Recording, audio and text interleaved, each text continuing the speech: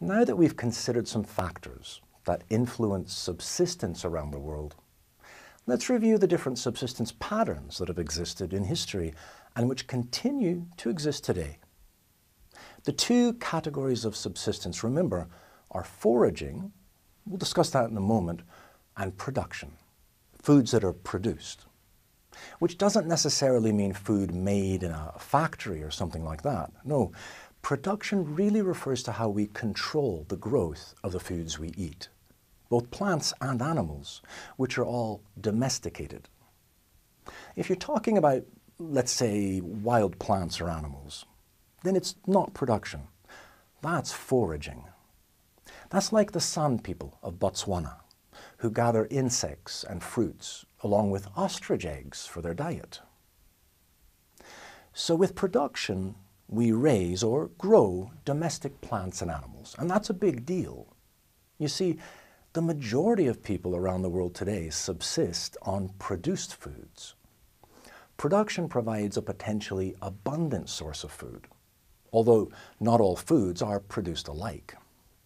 Certainly, the most common form of food production is cultivation, which is defined as the labor or effort you put into tilling the land and growing your crops.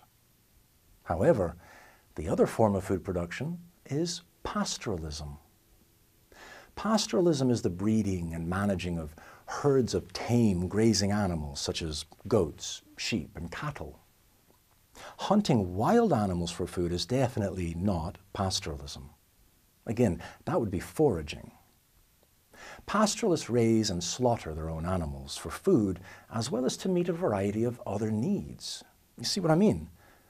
Let's take a look at a few examples of pastoralist cultures. Traditionally, pastoralists were nomadic, moving around. In other words, they were compelled to migrate from season to season in order to provide their animals with sufficient grazing lands. Remaining in one place was simply unfeasible, since the herds would fairly quickly consume all the vegetation the land could provide. Nomadic pastoralists had to keep moving to keep their animals alive. There are still a number of nomadic pastoralist cultures in the world today, including the Nuer cattle herders of Sudan, the Nenets reindeer herders of Siberia, and the Rabadi goat herders of India. For instance, Nuer cattle herders in southern Sudan remain sedentary during the wet season while they grow their crops, but they become nomadic again, moving from place to place during the dry season, when it becomes more difficult to find enough food for their cattle. This combination of dry season pastoralism and wet season cultivation has become fairly common among pastoralists. Another type of pastoralism is known as sedentary pastoralism, or pastoral farming. Unlike nomadic pastoralists, sedentary pastoralists, or let's say ranchers of industrial nations, such as cattle ranchers in the United States and Brazil, or sheep herders in Ireland and Australia, tend to remain in one location with limited grazing lands. They're usually assisted by feed brought in from outside, so that many farmed animals needn't move from place to place to find food. In fact, some farmed animals barely move at all, such as cattle raised and slaughtered young to be sold as tender veal, or young sheep sold as lamb. Their growth may be further assisted by hormones and specialized breeding for greater bulk, achieved at a faster pace than animals raised by nomadic pastoralists. Apart from pastoralism, however, the far more prevalent form of food production is cultivation, of which there are also two types: horticulture and intensive agriculture. Horticulturalism is a simple, more limited form of agriculture. Horticulturalists tend to be small communities who cultivate small plots of land, producing just enough food.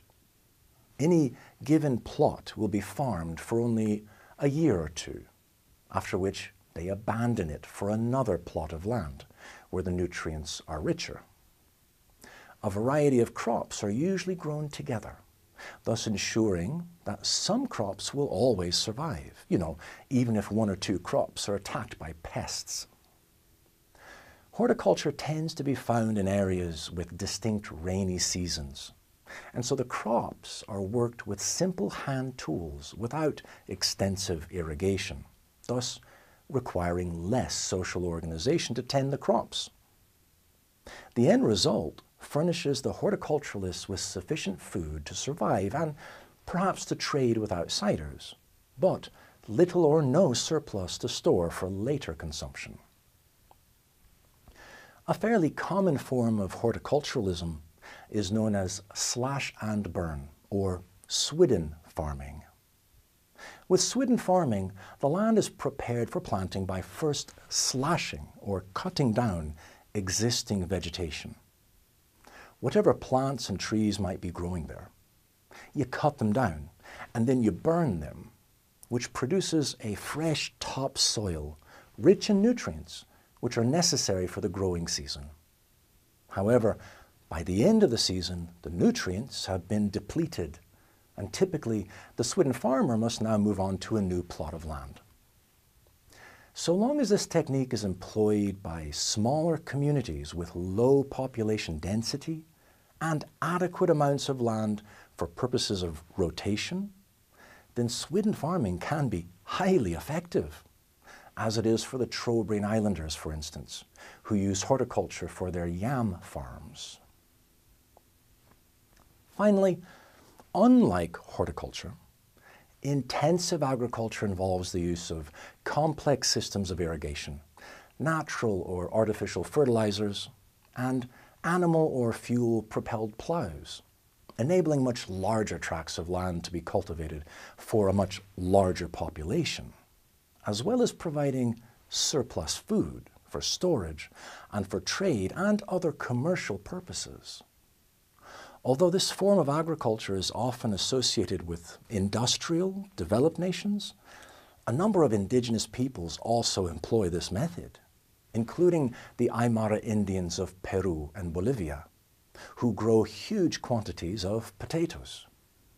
Moreover, intensive agriculture even predates history, as prehistoric ancient peoples such as the Egyptians practiced it as well. Egyptians grew abundant crops, for instance, wheat and barley.